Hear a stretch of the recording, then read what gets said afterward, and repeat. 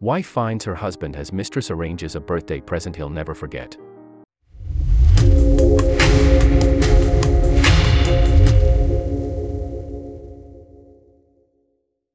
Wife realizes that husband has a mistress and arranges a birthday present he'll never forget. Then fortunately, not every married person takes their marriage vows seriously. There are many marriages that end because of infidelity. Some couples can get through it, and some doubt the ones that can't get past the infidelity. Get divorced. When a person finds out that their spouse cheated, it can make them feel hurt, sad, betrayed, and in many cases angry. The woman in this story to occur, betrayal to a whole new level. This is the story of what happened when a wife realized her husband had a mistress. And she arranged a birthday present he'll never forget. The story is actually funnier than it is sad. A woman had a feeling that her husband was cheating on her. It wasn't the way that he acted when they were together. It was the things he was doing that kinda set off some serious red flags.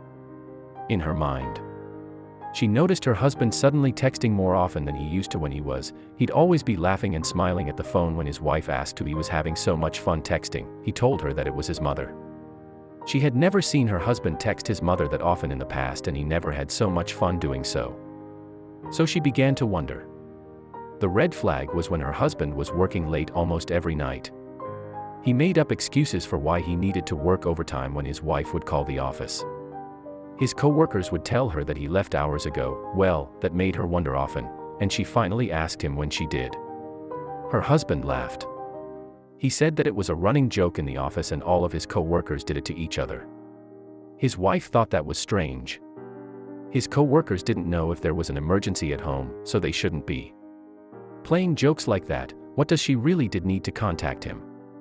If something were really wrong, but when he gave his wife that explanation, she tried to believe that he was telling the truth, but there was this little voice inside her head telling her that no, something just wasn't right. Well, the last drop was the night her husband went to the store to get milk. For starters, it was 11:30 at night. She wondered why having milk in the house so late at night was so important. She thought maybe he wanted to have milk and cookies before bed, so she didn't fight him on it when he said he was going to the store.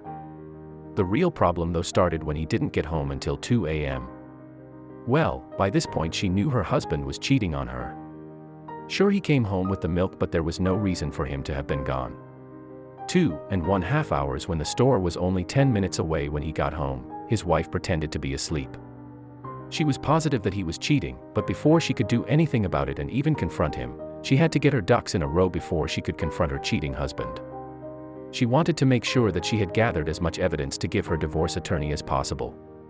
She also needed to find a new place to live, get the household items she needed, and get her money out of the joint bank account.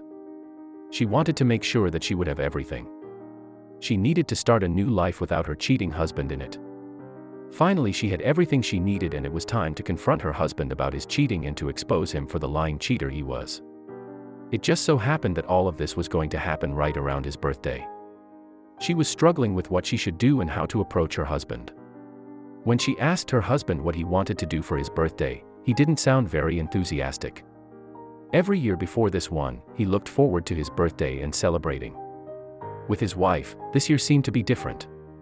He told her that he was planning to work on his birthday. He also told her that he was depressed about getting older. He told her to go out of town for the weekend and visit her friends for his birthday and have a good time. When the morning of her husband's birthday came, and when she opened the closet, she found a bottle of champagne and 2 glasses hidden in the closet.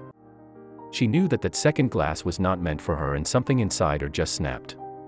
She decided to give her husband a birthday party that he would never forget. The woman was sure her husband would have his mistress over at the house if he thought that she was out of town, so she packed a bag and went to her friend's house so that he would think that she actually had left town. Instead, she called his mother and father, his sister, and a bunch of his friends. She told them that he would be working in their bedroom all weekend and she wanted to bring a surprise party right up to him. Everyone was on board. They thought it was a great idea. Well, that night everyone met outside the apartment. His mother was carrying the cake and everyone else had noisemakers to blow.